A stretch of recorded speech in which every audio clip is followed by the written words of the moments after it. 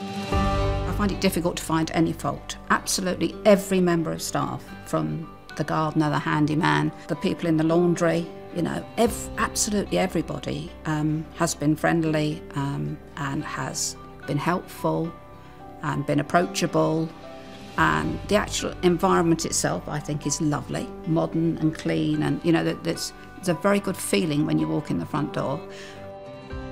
Downstairs we have a cinema room, so we have a big screen cinema. We also have quite a large lounge and an outdoor space with patio doors so you can get out into the garden.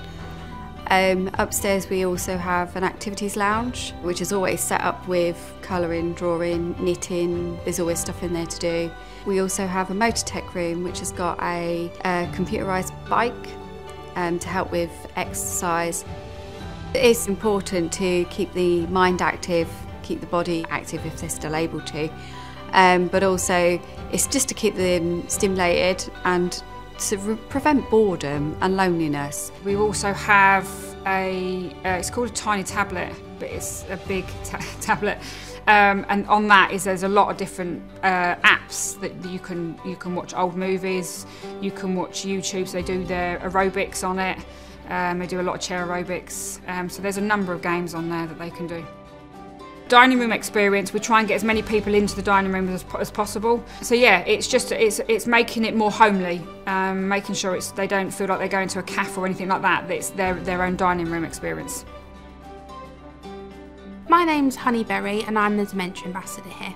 It's just enhancing the quality of life for our residents who have a diagnosis of dementia. The stigma is that life stops when you have that diagnosis, and I'm kind of here alongside my team to break that stigma, because that's not the case at all. So it's just it's giving them a meaningful, purposeful life.